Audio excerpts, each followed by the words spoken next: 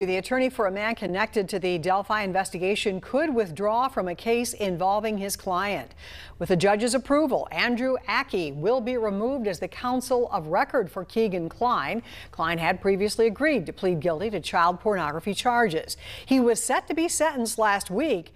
That has now been delayed until July 27th. Kline says that there is evidence that he hasn't seen yet.